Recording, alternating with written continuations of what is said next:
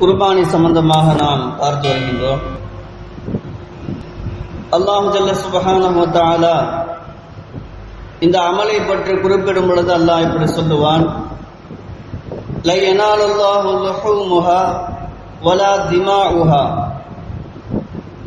நீங்கள் கொடுக்கக்கூடிய குர்பானியிலிருந்து அதனுடைய கரிகளோ அதனுடைய இரத்தமோ அல்லாஹ்வை சேருவதில்லை. வலாக்கி யனாலுஹு தக்வா மின்கும், உங்களுடைய இறையச்சம்தான் அல்லாஹ்வை சென்று அடைகின்றது என்பதாக அல்லாஹ் சொல்லுவான். இந்த அமலை பொறுத்தவரை ஈமானோடு இஹ்லாஸோடு இறையச்சத்தோடு அவர் செய்ய வேண்டும் என்பதை அல்லாஹ் இந்த வசனத்திலே தெரிவிக்கின்றான். நபியை பார்த்து அல்லாஹ் சொல்லுவான், குல் நபியை நீங்கள் சொல்லுங்கள், இன்ன ஸலாத்தி வ நுசுகி வ மஹ்யாய வ மமாத்தி லில்லாஹி ரப்பில் ஆலமீன்.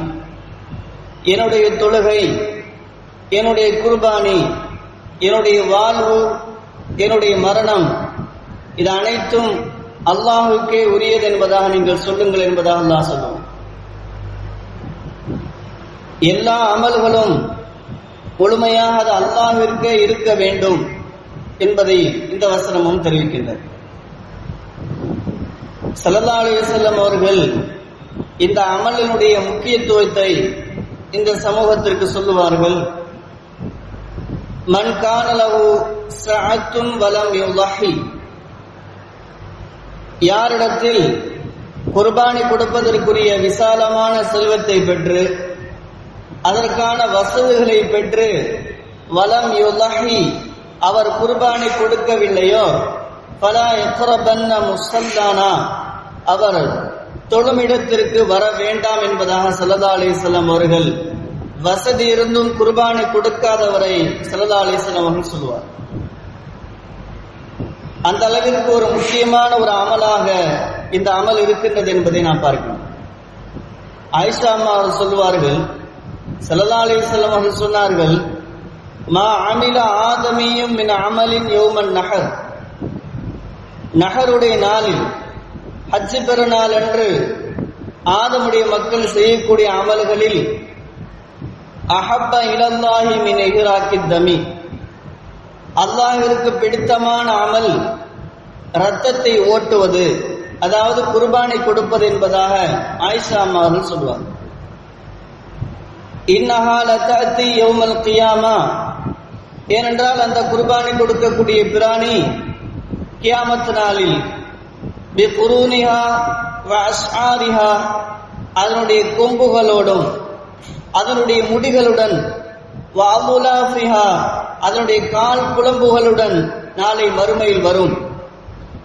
வ இன்ன தமல யகஉ மினல்லாஹி பிமகானின் கப்ல அன் யகஅ மினல் அர்த், அதனுடைய ரத்தம் இந்த பூமியில் படுவதற்கு முன்னால் அந்த அமல் அல்லாஹ்விடத்திலே அங்கீகரிக்கப்படுகின்றது, கபூல் செய்யப்படுகின்றது.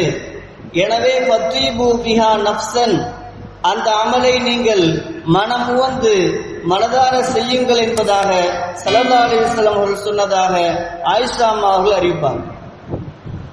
மற்றொரு ஹதீஸில் நபி ஸல்லல்லாஹு அலைஹி வஸல்லம் அவர்கள் சொல்வார்கள், மல்லஹ தய்யிபத்தம் பிஹா நஃப்ஸஹு முஹத்தஸிபன், யார் ஒருவர் மனதார நன்மையை நாடி ஒருவர் உலுஹியா குர்பானி கொடுத்தார் என்று சொன்னால், கானத் லஹு ஹிஜாபம் மினன் நார், நாளை மறுமையில் நரகத்தில் இருந்து அவரை காப்பாற்றக்கூடிய திரையாக அந்த அமல் ஆகும் என்பதாக ஸல்லல்லாஹு அலைஹி வஸல்லம் அவர்கள் சொல்வார். இப்படியெல்லாம் அதனுடைய முக்கியத்துவத்தை சொன்ன ஸல்லல்லாஹு அலைஹி வஸல்லம் அவர்கள் தன்னுடைய வாழ்க்கையிலேயும் குர்பானி கொடுத்திருக்கின்றார்கள் என்பதை சஹாபாக்கள் நமக்கு அறிவிக்கின்றார்கள். அனஸ் ரலியல்லாஹு அன்ஹு அவர்கள் சொல்லுவார்கள், லஹன் நபி ஸல்லல்லாஹு அலைஹி வஸல்லம் பிகப்ஷைனி அம்லஹைன், கருப்பு வெள்ளை உள்ள 2 ஆடுகளை ஸல்லல்லாஹு அலைஹி வஸல்லம் அவர்கள் குர்பானி கொடுத்தார்கள். ஃபரஐதுஹு வாதியன் கதமஹு அலா சிஃபாஹிஹிமா, அதனுடைய பக்கவாட்டில் காலை வைத்து யுஸம்மி வ யுகப்பிர், அல்லாஹ்வுடைய பெயரை சொல்லி தக்பீர் சொல்லி ஸல்லல்லாஹு அலைஹி வஸல்லம் அவர்கள் ஃபதபஹுமா பியதிஹி, தன்னுடைய கையால் குர்பானை கொடுத்தார்கள் என்பதை அனஸ் ரலியல்லாஹு அன்ஹு அவர்கள் அறிவிப்பார். அது மட்டுமல்ல, ஸல்லல்லாஹு அலைஹி வஸல்லம் அவர்கள் அகாம ரசூலுல்லாஹி ஸல்லல்லாஹு அலைஹி வஸல்லம் பில் மதீனா 10 சினீன், மதீனாவில் தங்கிய ஸல்லல்லாஹு அலைஹி வஸல்லம் அவர்கள் 10 வருட காலம் மதீனாவில் தங்கிய ஸல்லல்லாஹு அலைஹி வஸல்லம் அவர்கள் 10 வருடமும் அவர்கள் குர்பானி கொடுத்தார்கள் என்பதை சஹாபாக்கள் அறிவிப்பார். அந்த அளவிற்கு ஒரு முக்கியமான ஒரு அமலாக இந்த அமல் இருப்பதை நாம் பார்க்கிறோம். அல்லாஹ் மற்றொரு இடத்திலே சொல்லுவான், ஷஆயிருல்லாஹ், இந்த அமல் அது இந்த குர்பானி என்பது அல்லாஹ்வுடைய சின்னங்களில் ஒன்றாக இருக்கின்றது என்பதாக சொல்லுவான். ஆக நாம் எதை குர்பானி கொடுக்க வேண்டும், எப்பொழுது அந்த தகுதிக்கு நாம் அந்த இடத்திற்கு நாம் வருகின்றோம் என்பதை நாம் பார்க்கும் பொழுது, எந்த விலங்குகளை எந்த கால்நடைகளை குர்பானி கொடுப்பதற்கு தகுதி என்பதை ஸல்லல்லாஹு அலைஹி வஸல்லம் அவர்கள் சொல்லியிருக்கிறார். ஆடு குர்பானி கொடுப்பதற்கு தகுதியான பிராணி. அந்த ஆடு எப்படி இருக்க வேண்டும்? 1 வருடம் பூர்த்தியானதாக இருக்க வேண்டும். மாடு குர்பானி கொடுப்பதற்கு தகுதியான பிராணி. அந்த மாடு என்பது 2 வருடம் பூர்த்தியானதாக இருக்க வேண்டும். ஒட்டகம் குர்பானிக்கு தகுதியான பிராணி, அது 5 வருடம் பூர்த்தியானதாக இருக்க வேண்டும். ஆட்டை பொறுத்தவரை அது ஒரு நபர் தான் குர்பானி கொடுக்க முடியும். மாட்டில் 7 நபர்கள் குர்பானி கொடுக்கலாம். ஆனால் அந்த 7 நபர்களுடைய நியத்தும் குர்பானி கொடுப்பதாக இருக்க வேண்டும். ஏதோ ஒரு மனிதர் நேர்ச்சையை நிறைவேற்றுவதற்காக அந்த 7 நபர்கள் சேருகின்றார், அல்லது இறைச்சி சாப்பிடுவதற்காக சேர்கின்றார் என்று சொன்னால் ஒட்டுமொத்த அந்த 7 நபர்களுடைய நியத்தும் 7 நபர்களுடைய குர்பானியும் செல்லாமல் ஆகிவிடும். அதுபோன்று அந்த 7 நபர்களில் குர்பானி கொடுக்கக்கூடிய அந்த 7 நபர்களில் அகீகா என்ற அமலை செய்யக்கூடியவர் சேர்ந்து கொள்ளலாம். இமாம் அபூ ஹனீஃபா ரஹ்மத்துல்லாஹி அலைஹி அவர்கள் பொறுத்தவரை ஆடு என்பது செம்பரி ஆடு, தும்பை ஆட்டின் வயது 6 மாதங்களை விட கூடுதலாக இருந்து அதனுடைய வளர்ச்சி செம்பை தும்பை ஆட்டினுடைய 1 வருட வளர்ச்சி சதைப்பற்றாக இருந்தால் அதை குர்பானி கொடுப்பது கூடும். அதே சமயத்தில் ஆடு என்பது அதற்கு 1 வருடம் பூர்த்தியாக இருப்பது என்பது அதனுடைய நிபந்தனை. எந்தெந்த பொருள் மீது அந்த குர்பானி என்பது கடமையாகும் என்பதை நாம் பார்க்கும் பொழுது, தங்கம், வெள்ளி, பணம், வியாபார சாமான்களின் மீது இந்த குர்பானி கடமையாகின்றது என்பதை நாம் பார்க்கணும். ஒரு மனிதரிடத்தில் தன்னுடைய தேவைக்கு போக குர்பானியுடைய நாட்களில் 10, 11, 12 ஆகிய நாட்களில் 87 அரை கிராம் தங்கம், 612 அரை கிராம் வெள்ளியினுடைய மதிப்புள்ள தொகை, வியாபார சாமான்கள், அது சம்பந்தமான பொருட்கள், தன்னுடைய செலவு போக இந்த தொகையை அவர் பெற்றிருந்தார் என்று சொன்னால் அவர் மீது குர்பானி கடமை.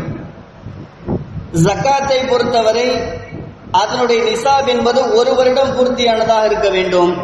ஆனால் குர்பானியை பொறுத்தவரை ஒரு மனிதர் அந்த குர்பானி கொடுக்கக்கூடிய நாளில் 10, 11, 12 ஆகிய நாட்களில் ஹஜ் பெருநாளுடைய இந்த 3 நாட்களில் 612 அரை கிராம் வெள்ளியினுடைய மதிப்பு உள்ள தொகையை வைத்திருக்கின்றார், தன்னுடைய செலவு போக வைத்திருந்தால் அவர்கள் மீது கடமை.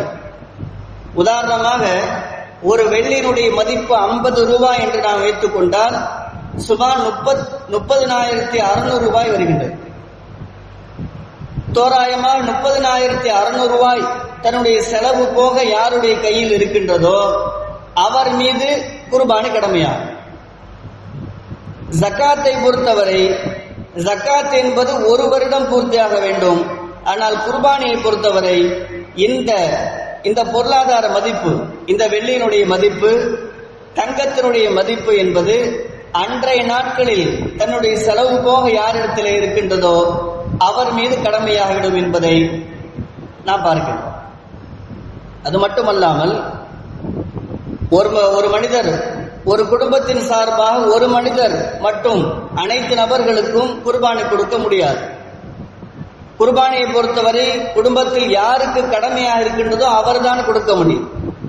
அதே நேரத்தில் அவருடைய நன்மைகளில் மற்ற மக்களை அவர் சேர்த்துக் கொள்ளலாமே தவிர அவருடைய கடமைகளில் சேர்க்க முடியாது.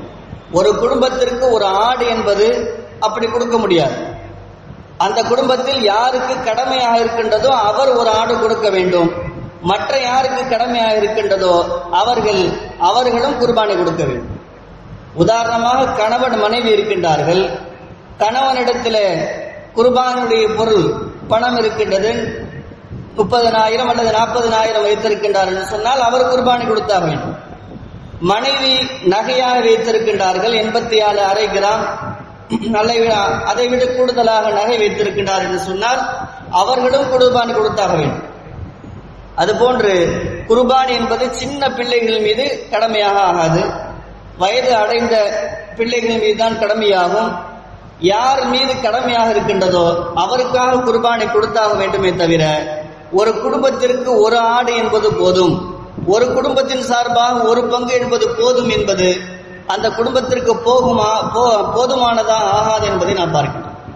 கணவனுக்கு கடமையானால் கணவன் தனியாக கொடுத்தாக வேண்டும், மனைவிக்கு கடமையானால் மனைவி கொடுத்தாக வேண்டும், மனைவி சார்பாக கணவன் அவருடைய அனுமதியோடு கொடுத்தாக வேண்டும். அப்படி கணவன் கொடுக்க மறுத்து விட்டான் என்று சொன்னால், கடமையாக இருந்து தன்னுடைய மனைவியுடைய குர்பானியை ஒரு கணவன் கொடுக்க மறுத்து விட்டான் என்று சொன்னால் அந்த மனைவி அவர்கள் தன்னுடைய நகையை விற்றாவது அந்த குர்பானுடைய கடமையை நிறைவேற்றாக வேண்டும்.